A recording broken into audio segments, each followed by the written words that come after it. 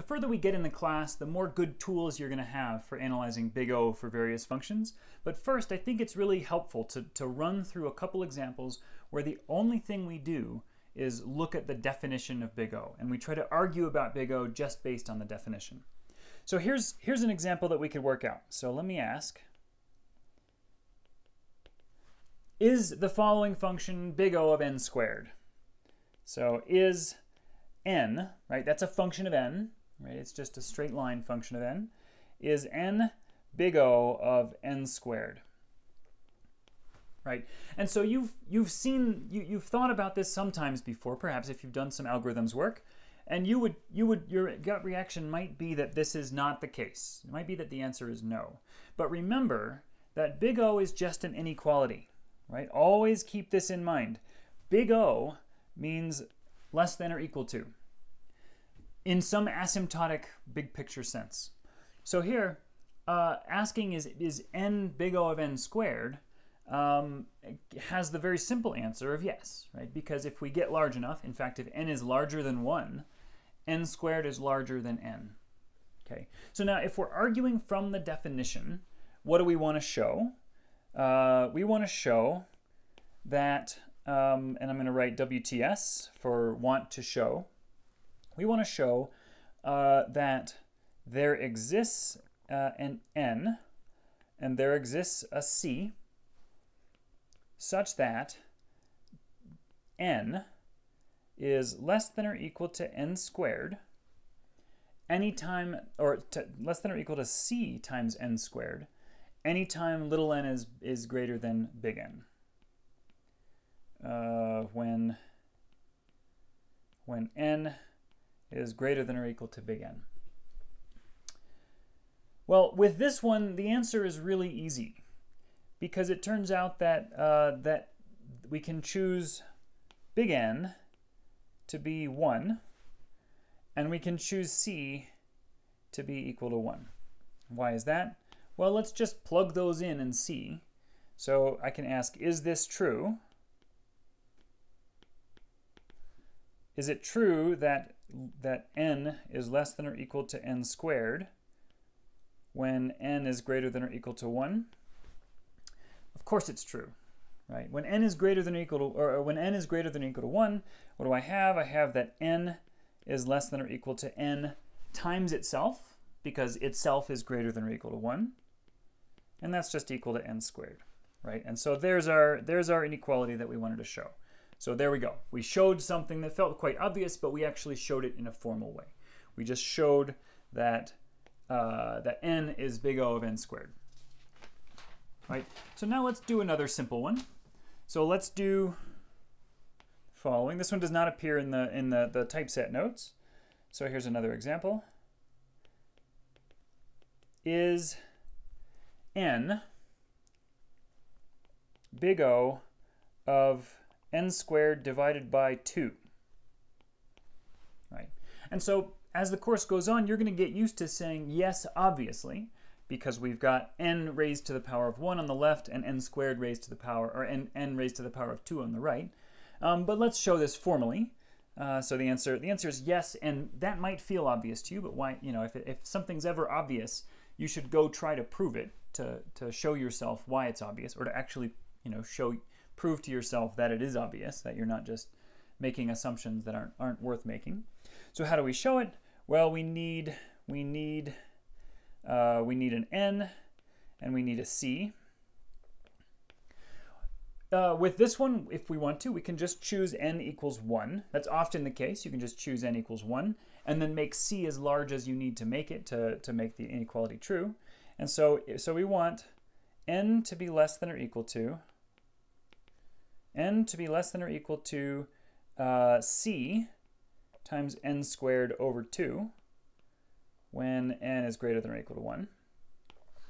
And what c makes that true? Well, what's the issue here? What's the only problem? The only problem is the 2. So let's just choose the c to cancel out that 2, and then we're in good shape. Then we're in business. So we can just say let c equal 2. Then n is less than or equal to n squared when n is greater than or equal to 1, right? Done. And I'm going to write my QED. Thus, I've proved it, whatever the Latin is for that.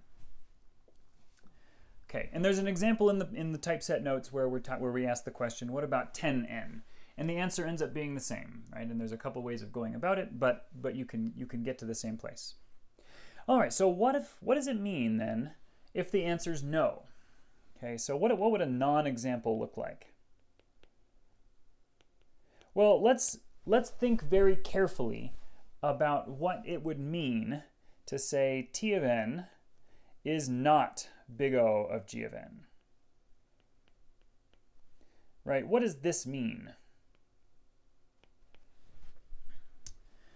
Well, we could kind of talk a little bit about this informally, but I think this is a really good opportunity to go back to the definition, copy the definition, and then just negate it. And we can use this as a good opportunity to practice negating quantifiers and that sort of thing. So let me scroll back up to the definition, the original definition of big O.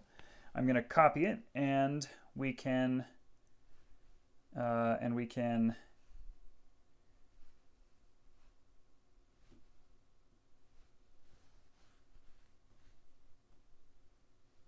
actually work this out in detail. All right, so here's the definition of big O. All right, so what is this thing? This is big O. Big O. So what we want to do is practice negating this statement. Okay, so what is the negative of this statement? If I wanted to just not the whole thing, how would I write that out? Well, the there exist turns into a for all. The for all turns into a there exist.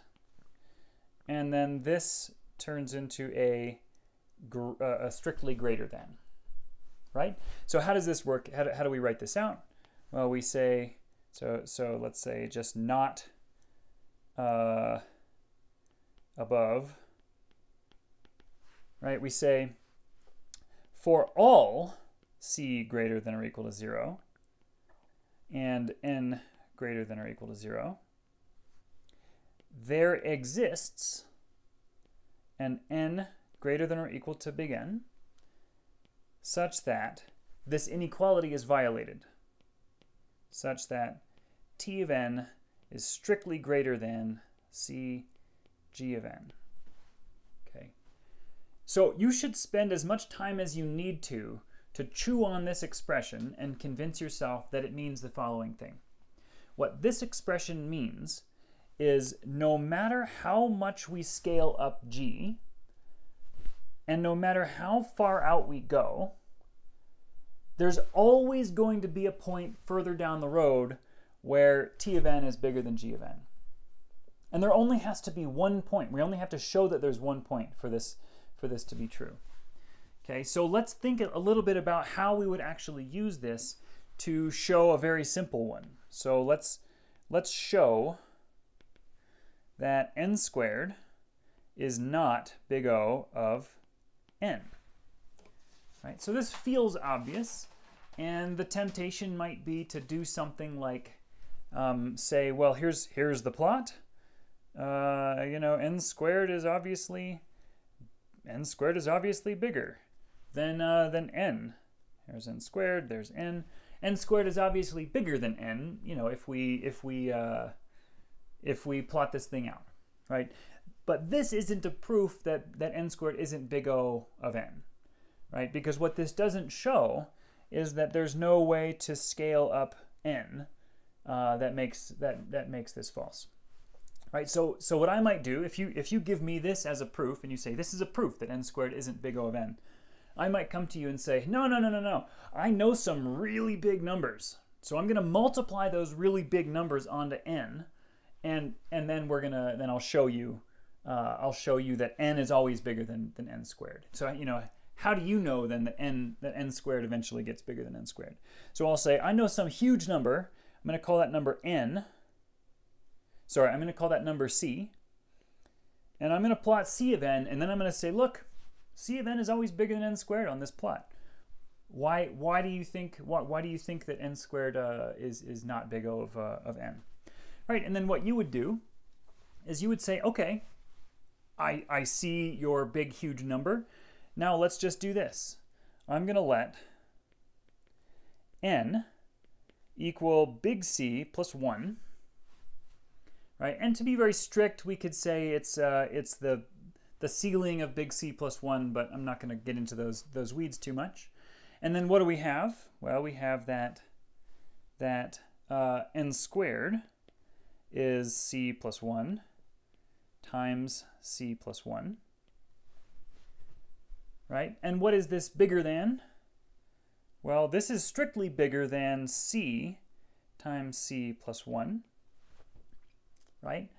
And so what I've just done is I've just shown that no matter what C you give me, if I evaluate n squared 1 past the C that you gave me, I get something that's bigger than C times n. Right? So this is just C. This is n. And so what do I have? Well, I can put together this with this. That's a big arrow there. And say, look, n squared is greater than C of n. Right? So if someone comes and says, I know a huge number and I'm going to scale this thing up so that your n squared is never bigger than n, you can just say, I'll raise you a C plus 1. And I'll go a little bit further, and then I can show you that there exists a point, even with that really highly scaled linear function, there exists a point somewhere out there where the quadratic function, the n squared function, is greater than the linear function.